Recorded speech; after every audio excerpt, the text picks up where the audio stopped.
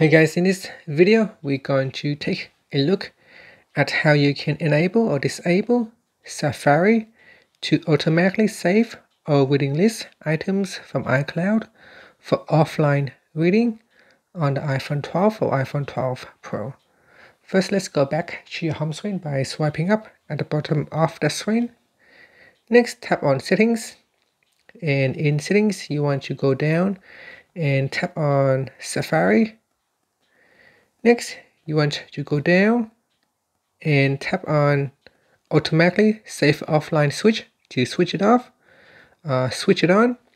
Once it is switched on, it can automatically save all reading list items from iCloud for offline reading. So you can see that it says it must be from iCloud for offline reading. So what you need to do is go back and then go to your account at the top here. You tap on your account, then you tap on iCloud.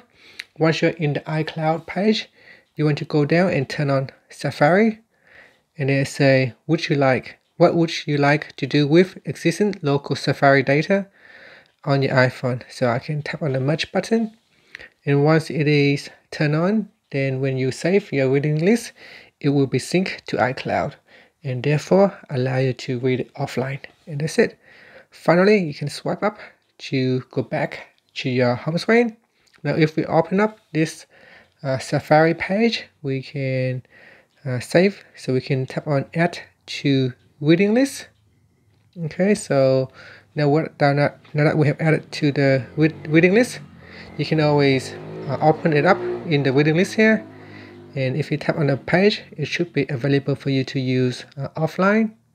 Now I'm not sure if it's going to sync immediately or you have to wait for some time for it to sync, so I'm going to turn off my internet connections by turning on airplane mode, and I'm just going to try to open up the page, see if I can open it. So it looks like I can.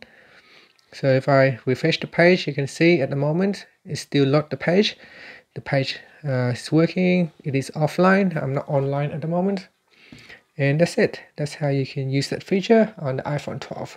Thank you for watching this video. Please subscribe to my channel for more videos.